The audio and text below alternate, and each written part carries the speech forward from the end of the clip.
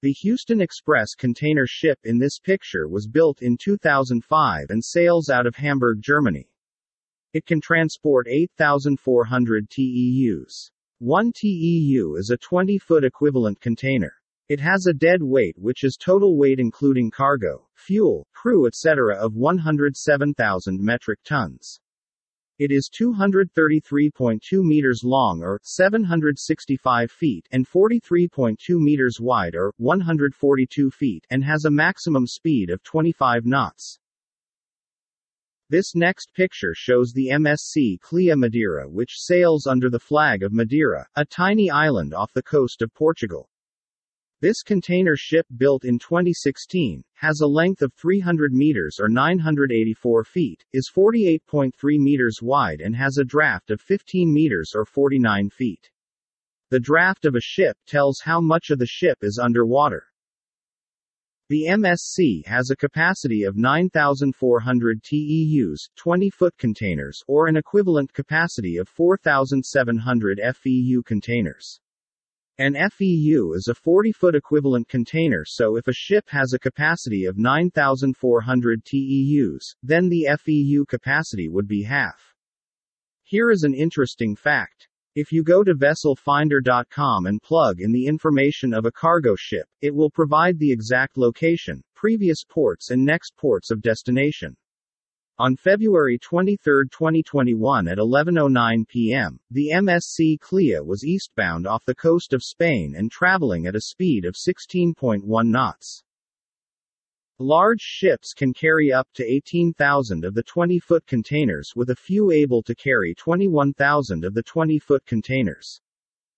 The busiest shipping port in the world is in Shanghai, China, and it is estimated that in 2018, this port handled some 42 million TEUs, and again, 1 TEU is equal to a 20-foot container. Ships enter and leave ports around the world on a continuous basis, and transporting large volumes of cargo by ship is often the cheapest way to move goods over long distances. A shipping port is a very busy place with tens of thousands of containers sitting on the ground and dozens of ships loading or waiting to be loaded. Some ports can handle more than $500 million worth of goods in a day. Shipping containers come in two standard lengths: 20 feet 6 meters and 40 feet 12 meters. The standard width is 8 feet 2.4 meters and the standard height is 8.5 feet or 2.6 meters. The weight of a 20-foot container is about 5,200 pounds, 2,360 kilograms, and 8,700 pounds or 4,000 kilograms for the 40-foot version of the container. Containers are loaded and sorted by shipment locations and are handled by huge mobile cranes that run along track like ridges in the pavement. Some of these container cranes are capable of stacking containers 6 to 8 units high and can lift tens of tons.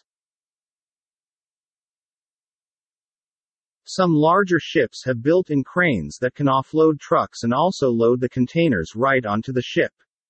In this example, the ship's crane is stacking containers as if they were tiny Lego blocks. Once offloaded at ports, containers can be transported by trucks along highways in order to get goods to distant towns. Smaller mobile cranes can be used in local yards to lift containers onto trucks doing local deliveries. Containers can also be loaded onto trains for transport inland, as this is a more efficient way to move hundreds of containers between cities. Typical freight trains can be up to 10,000 feet long or 1.9 miles, which is equivalent to 3,000 meters or about 3 kilometers. Some freight trains have been known to pull close to 300 cars and stretch out over 18,000 feet or 3.4 miles, which is the equivalent of 5,500 meters or 5.5 kilometers. For travel by train, shipping containers are normally placed on specially designed flatbed rail cars, which allow them to sit low and remain stable without the need to physically attach them to the car. In some areas of the world, river barges are used to transport dozens of containers inland into areas that would not normally be accessible by larger ocean-going vessels. This video shows a barge on the Rhine River in Germany. It is just going past an area called Kranhaus, or Crane House. There are 3 of the 17-story buildings built like an upside-down letter L, and designed to resemble the old shipping cranes that would load and offload containers along the Rhine River in the Cologne region of Germany in years gone by. Today, barges can still be seen floating containers up and down the river.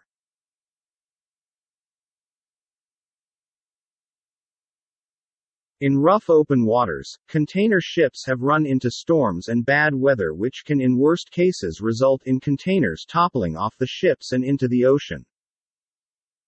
The World Shipping Council (WSC) estimates that in a given year, some 550 or more containers are lost at sea each year, and if you include catastrophic events, the number jumps to over 1,500.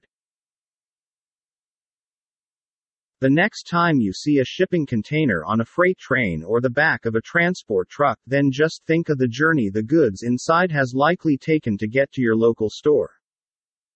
And if you ordered something from Amazon that still has not arrived after the 6 to 8 week timeframe that was promised, your item may have been tossed off a container ship and is sitting on the ocean floor.